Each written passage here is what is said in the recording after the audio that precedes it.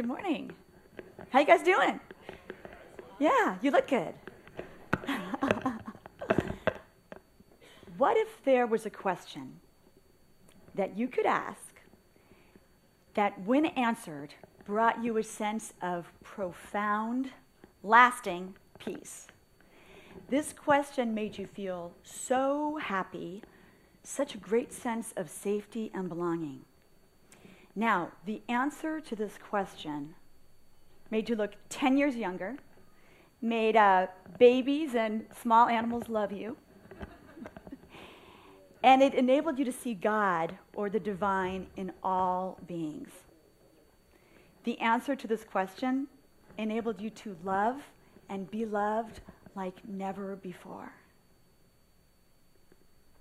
My question took me to a Buddhist monastery, 700 of the Fortune 1000, a geisha training room, the Clinton and Bush White Houses, and the LA County Morgue.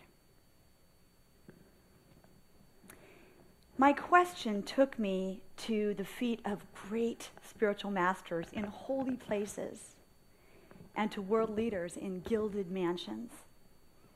It also took me to the homeless in grimy gutters. And ultimately, my question took me to the homes and hospital rooms of 16 people as they died with their questions still inside of them. And this is how I realized from my work as a hospice volunteer that we all have this big, gnarly question. And you are asking yourself this question, whether you know that or not. So we're going to figure out what that question is. This question, it defines you.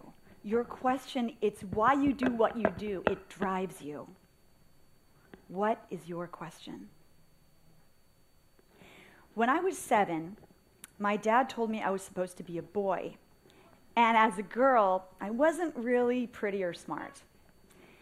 So my question quickly sprung forward. Ooh, am I good enough? Because if I'm not good enough, what am I supposed to do with my whole life ahead of me, right?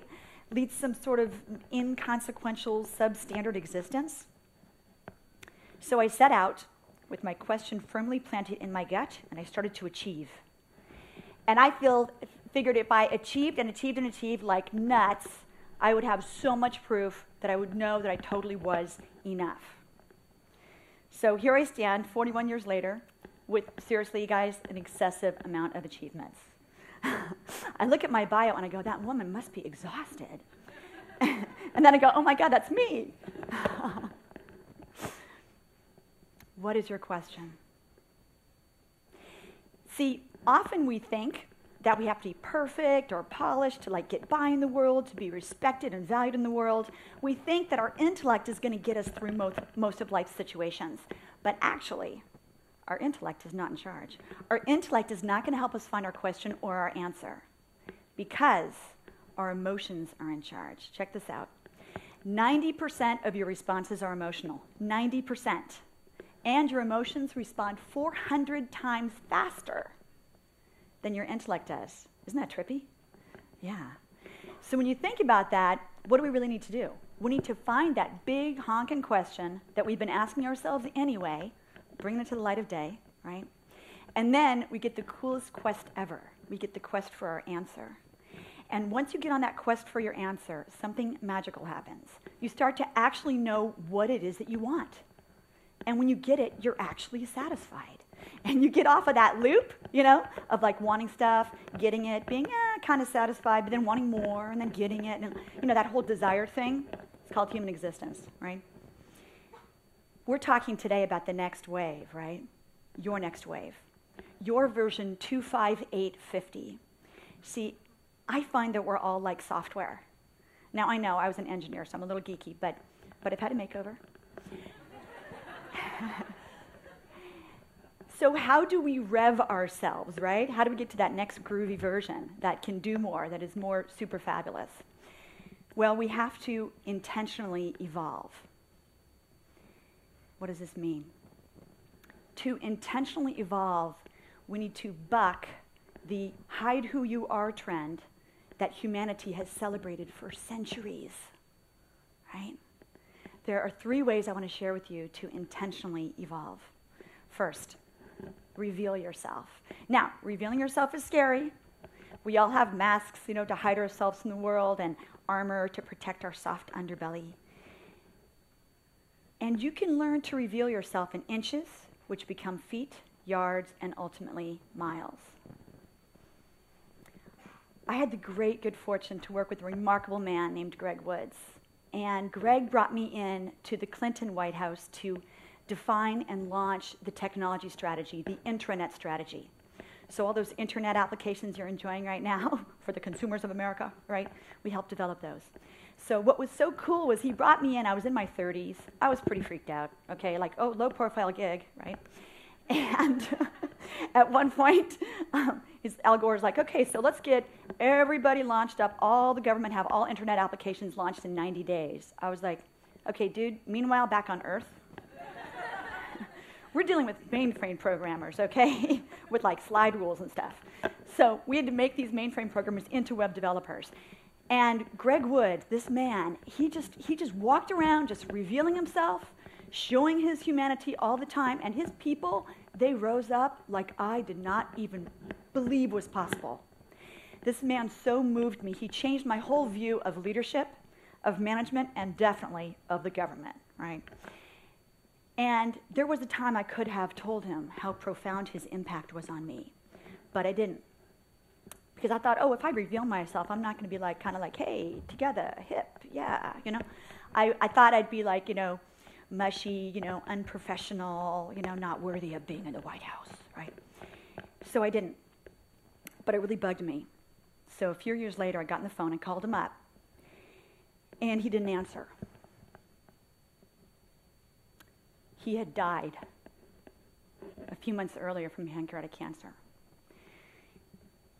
Every moment you have an opportunity to reveal yourself or not. You have an opportunity to share your humanity or not. When you reveal yourself, you get that much closer to finding your question, or if you know it already, that much closer to finding your answer. Don't miss the opportunity, please. When did you choose to stop revealing yourself? Was it when life held you high, right, and you didn't want to be knocked off that pedestal? Or was it when you were just scrambling trying to survive? Second, stand for yourself. Standing for yourself is an inside job. Now, in standing for ourselves, we have to look inside for the answers and not out, and I know that that's really popular to look outside. So when you feel the tug of the world trying to pull you outside, to look outside for answers, it helps to have a mantra. I am enough, I do enough, I have enough. I am enough, I do enough, I have enough. We have to get still. We have to find out who we are behind those 60,000 thoughts we have per day. 60,000 thoughts we have per day. And they are, check this out, 90% repetitive. What's that about, right? Who are we behind all that wicked noise, okay? Third, we have to get still. I had an opportunity to serve the Dalai Lama recently on his tour, and day one, everyone was getting all these really cool tasks, gardening, greeting dignitaries, and I kept like going, pick me, And they did pick me to clean toilets, and there was a moment when I thought, ew, totally gross, I pay people to clean my toilets. I kind of think I'm a little above this. And then, thank God, I got a little still, and I got, no, okay, this is a great opportunity to work on ego and elitism, symptoms of not good enough. So, honey, take that comment and scrub away. Day number 1, 12 hours of cleaning. Bring me your grimy toilets, I am ready. Day 2, 12 more hours. Day 3, after 2 days of basking in humility and silence, thank God, I was placed front and center in front of 14,000 people representing the Dalai Lama. There is no way in hell I could have done that without scrubbing toilets in silence for 2 days, right? All good. All right.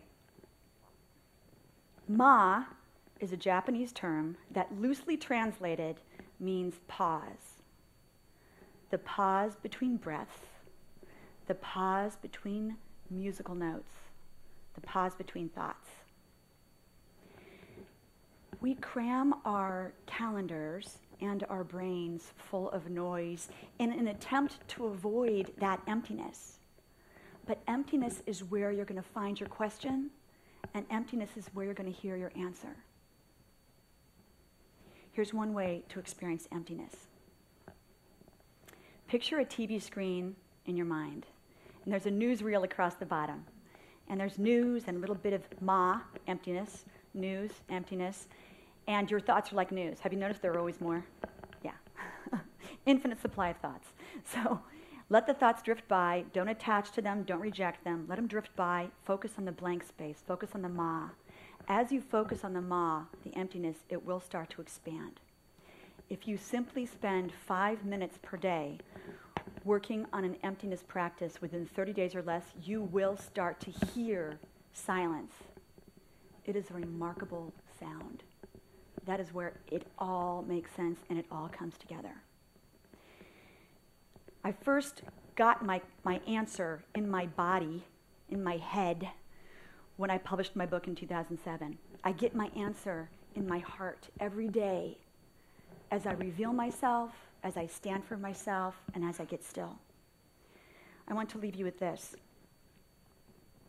Take the time, make it important enough to reveal yourself, stand for yourself, and get still. One day you will die. Will your heart be heavy with your question? Or will it be light with your answer? You are a fascinating human being. You have very little time on this gorgeous and mysterious planet. Get curious about yourself. Find out who you are, and then show us. We really want to know you.